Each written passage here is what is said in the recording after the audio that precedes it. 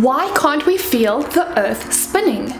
And if the Earth is rotating around the Sun, shouldn't it feel like we are on one giant roller coaster? Well, the Earth rotates at about 1,600 kilometers per hour and orbits the Sun at about 107,000 kilometers per hour. Now, it's important to remember that there is a difference between the rotation and the revolution of Earth. Rotation talks about the spinning of the Earth on its axis, whereas revolution speaks about the movement of Earth around the Sun. These two speeds, the speed of the Earth's rotation and the Earth's revolution, stay the same. They're constant. They don't speed up or slow down.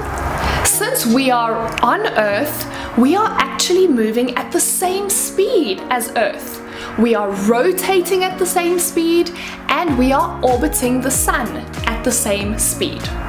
Think of Earth like a car. When you are driving at a constant speed on the highway, you might feel like you're not moving, but you're actually moving at the same speed as the car.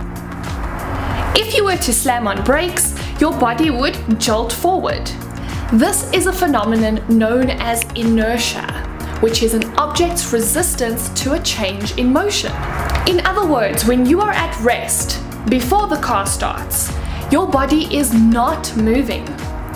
When the car accelerates to pull away, your body resists this change of moving from a state of rest to a state of motion. And so it feels like your body pushes back into the car seat. The same thing happens when you decelerate or slow down. Your body is in a state of motion and resists moving into a state of rest, which is why it feels like your body is pulled forwards.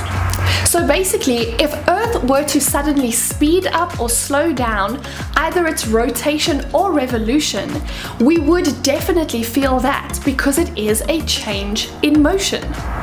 We don't feel the Earth moving because the speed is constant and we are like a passenger on this giant vehicle.